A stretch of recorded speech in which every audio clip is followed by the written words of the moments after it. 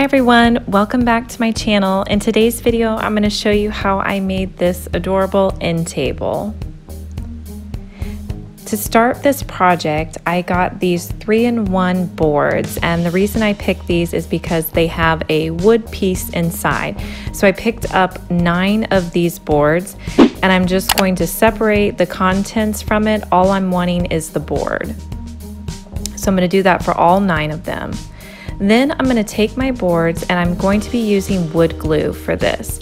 So I'm just going to put a thin layer of wood glue on one edge of the board, and then I'm going to line it up with the other side. Now to hold them in place, I'm going to add a little bit more of my wood glue, and then I'm going to smooth it out. And then I decided, since I didn't have any clamps that would work for this, I just put some duct tape on 3 areas of it, just until it was able to dry.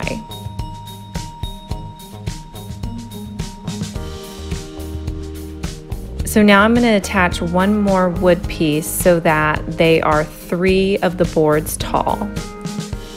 Now on these boards, there's one side that is completely smooth and the other side is a little bit raised. So I'm putting the glue and the tape on the side that is raised. So I'm just going to repeat this process with the other 9 pieces until I have 3 pieces that have 3 boards attached to them. So I flipped my board over and I'm just going to add a little bit more glue to the back side, smoothing it out. And this is the side that I will end up painting once I have all the boards done. And I let this wood glue sit overnight. Once it had sat overnight and I had all of my boards done, it was time for me to put them together. So before I did that, I decided that I was going to leave the tape on because it was on the inside, but I was just removing it so it was away from the edges. Next, I took the boards and I'm using a long piece of duct tape to hold them together. And then I'm going to be putting the wood glue on the outside layer.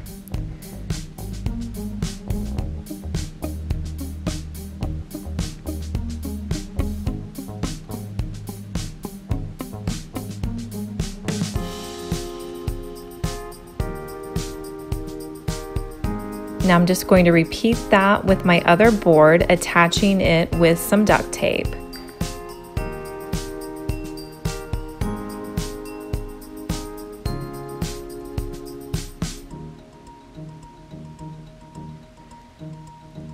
Now I'm just going to put half of the duct tape on the board and the other half I'll just leave on my table. That way when I stand it up, I can connect it to the other side. So I'm going to stand it up and make a triangle shape with my 3 boards. Next, I'm going to take that duct tape and turn it inside and connect it to the other side so that the 3 boards are all connected together. Next, I'm going to take and put a thin layer of wood glue on each side to hold it in place. And I also let that wood glue sit overnight. So this table took me a few days to make. I wanted it to be really sturdy before I moved on.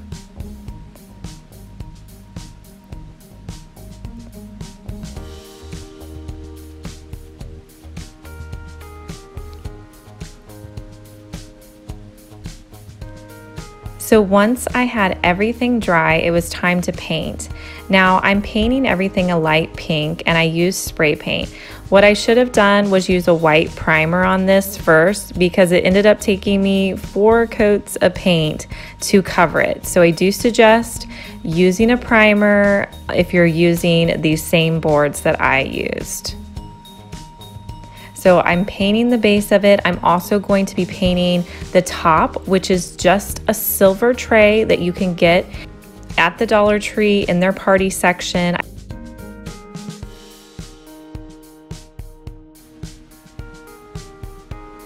So once inside, I'm going to take some of Dollar Tree's contact paper and I'm using this gray and white pattern. And I'm just going to cut off a piece that's as big as the tray.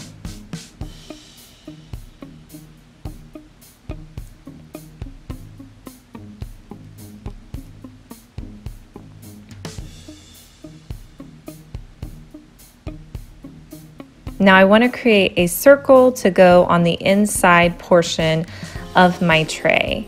So to do that, I'm just going to use my tray as a guide, and I'm going to take a pencil, and there's a little lip on this tray. So I'm just going to simply trace around that lip with my pencil.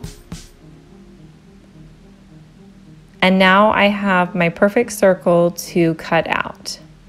So I'm just going to cut around my trace marks.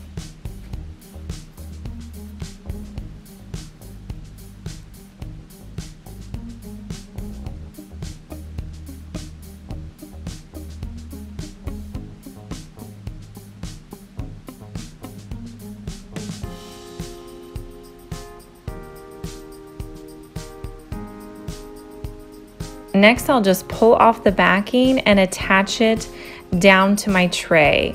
And after I attach it, I'll just smooth out any bubbles that have formed in the contact paper so it's really nice and smooth on my board. From there, I'm going to get the base of my end table, and I'm just going to put a band of E6000 around the top. And then I will attach the tray to the top of it.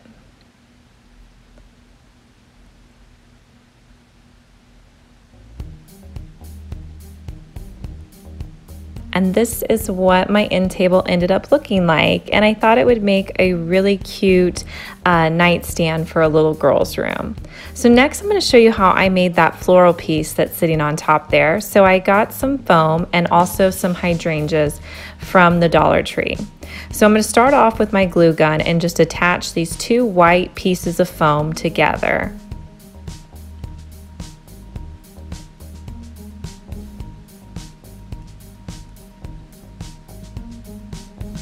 Next, I'm just going to add one of the green foam on top of the white pieces. Now I'm going to take off the hydrangeas from these stems to put them in.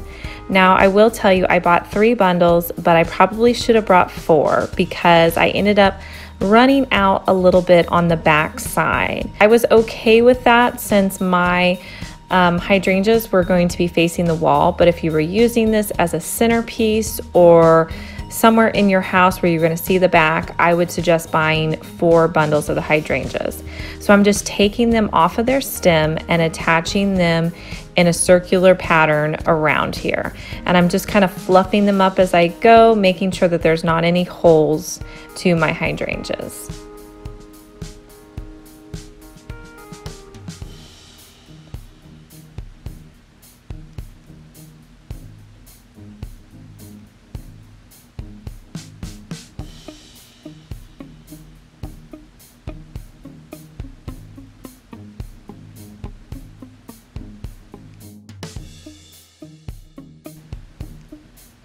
And then I just set it on a clear candle holder from the Dollar Tree and added a few candles.